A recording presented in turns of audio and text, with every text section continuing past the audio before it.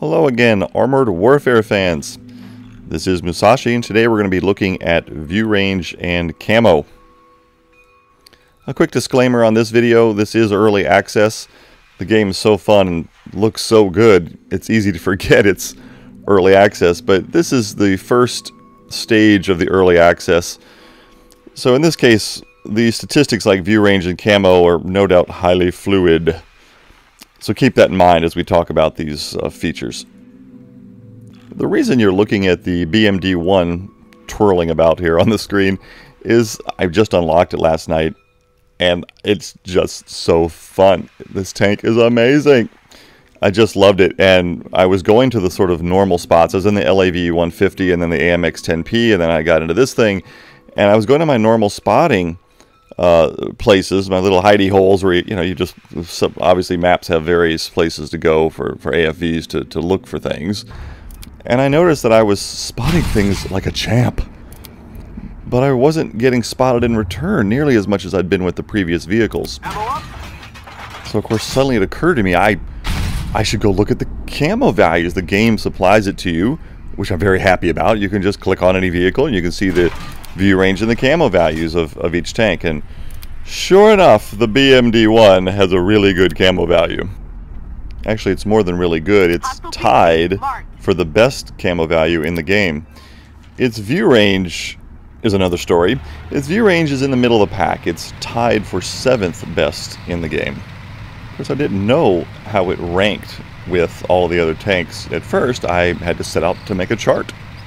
So I've then ranked all the tanks based on view range. I use that as the primary criteria.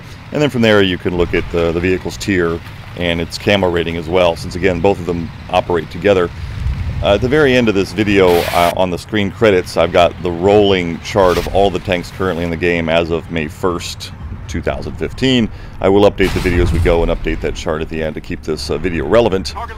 But watching or looking at the chart was highly instructive. And that's what we're going to talk about right now. Right before we get to that, I did mention that the BMD1 is tied for first place in the game for camo rating, but was middle of the pack in view range. So who is the top dog? Who's got the best view range and the best camo rating in the game? Is there one tank that sits above all others in these respects? And there is. The suspense is killing me. Who is it? The VBL. Yes, the VBL is got the highest view range and is tied for the best camo rating in the game with the BMD1. In terms of actual game numbers, the best view range in the game is 481, and the best camo rating in the game is 0.35. So that's the baseline that we're working on. So 481 and 0.35 is the best. The worst is artillery. I'm not even going to cover artillery. They're so bad at view range and camo, it's not even worth talking about. Nothing is as horrible as they are. Artillery view range and camo in Armored Warfare does give me another opportunity to pat Obsidian on the back.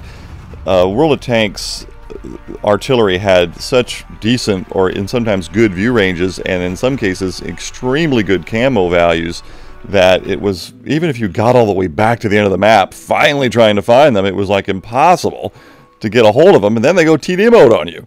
So thankfully we don't have any of that silliness in Armored Warfare, and it's one of the many things that when you're comparing World of Tanks mechanics to Armored Warfare is just so much better. It's why the game's so fun. But what about the rest of the tanks in the game? Maybe the Tier 1 tanks. Let's take a look at that.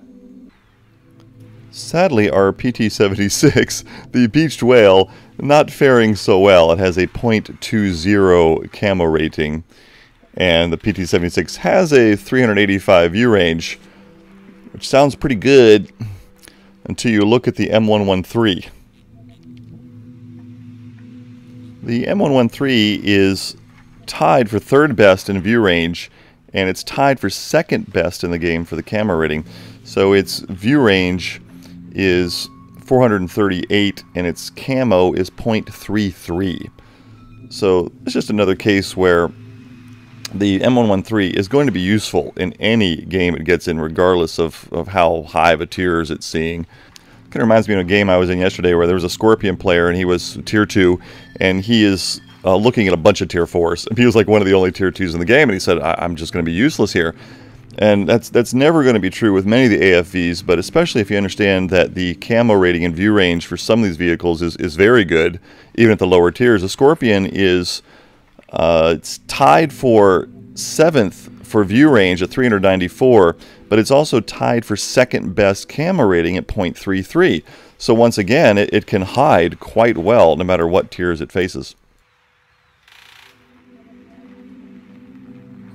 Main battle tanks all have a view range of 350 and horrible camo rating of between 0.09 and 0.11, but one of these things is not like the other. On the screen now you'll see the M60A2 Starship.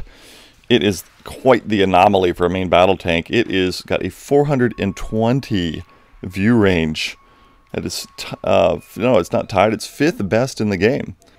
Its camo rating is 0.09, so it's just like all the other main battle tanks. But that extra view range in late game situations can be quite powerful. And just a disclaimer here as well, I love the M60A2 Starship. It is my favorite tank of all time, so I'm quite tickled that it has that extra tech. It's called the Starship because of all the tech that's in it, that's represented here in the game with this outstanding view range for a main battle tank. On the screen now, you'll see the VBL. Look at those juicy stats. That thing is going to be amazing. I'm really looking forward to getting the VBL now because that's crazy good view range and camo rating. The Swingfire is very interesting in that it's number 2 in the game. It's got a 481 view range, just like the VBL, and just slightly worse camo rating at 0.33. So we all know it's sort of a back row sniper, but it's interesting that this thing can spot for itself. It probably needs to with those missiles. The Swingfire is also tier 4. So since the VBL is tier 5, you could make an argument the Swingfire might be tops just based on tiering. Third best in the game is the Weasel. 481 view range again, so it's just like the VBL and the Swingfire. It's got a 0.30 camo rating, so that's you know, quite a bit less. But still third in the game for view range and camo rating. I haven't had it yet, but of course we all know it's going to be able to move like grease lightning. And rounding out the top performers in the game currently, there's also the Bradley is at 481 as well. There's only 4 of them that have 481. Bradley's the last one, but it's got 0.27 camo, so not nearly as good camo, but still it's tier 6 at 481. The 5th one is a really interesting one too. It's the, I'm not going to be commenting on what's on the screen at this point, but the LAV 300 has got 443, so it's the next best view range in the game, and it's got a 0.25 camo rating. I bring that one up primarily because it's a TD, and TDs are normally sort of middle of the pack. They literally normally cannot spot for themselves, but the LAV 300 can just about spot for itself. I bring that one up because most of the TDs are strictly middle of the pack. They're clearly set up to not be able to spot for themselves, like we had in World of Tanks, where the TDs were sitting back and able to spot. They didn't even need any scouts. But the LAV 300 is at 443 and 0.25, just about can spot for itself. It's the only one that can make a claim for that. You see the Bradley here on the screen. A lot of people are looking forward to getting access to that one. It does look like a lot of fun to me, too. One last tank I'd like to talk about quickly is the Sheridan. A lot of people think because of its light tank ability to move and its big gun that it's somewhat OP.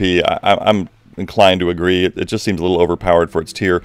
But in terms of camo rating and view range, it's got a view range of 385 and a camo of 0.23. So it's strictly mediocre in those two categories. So them wanting the light tanks to sort of use mobility as its power is definitely true, or reflected in the stats for the Sheridan at least. So what are the takeaways from this information? For one thing, I can't wait to play the VBL. I mean, that thing looks amazing now to me. I can't wait to get that. What we can really take away from the information is you can see that TDs generally can't spot for themselves. Artillery's hopeless. There's no point in trying to hide. And more importantly for the AFVs, I've learned the more I've played that you're rewarded through reputation and really just game effectiveness to do, or focus more on spotting and spotting damage than you are damage from yourself directly. I got a little carried away with trying to do damage in them, and as soon as I switched over to working on especially view range and camo rating advantages that they offer, I became far more useful to my team, and I started obtaining a lot more reputation in the game. So I'm going to include now a list at the end of the roll credits that will give you an entire chart based on the ranks of view range first, but it'll also show you the camo rating and the tier for each vehicle. You can certainly click on the vehicles in the game and see this, but if you want a sort of handy reference, I've included it here at the video. Thanks again for watching Let's Play Armored Warfare. This is Musashi. I look forward to seeing you in the next episode.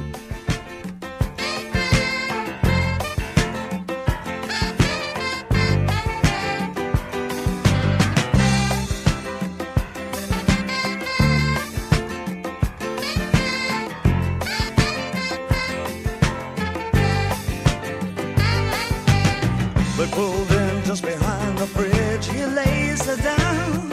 He frowns, gee, my life's a funny thing. Am I still too young?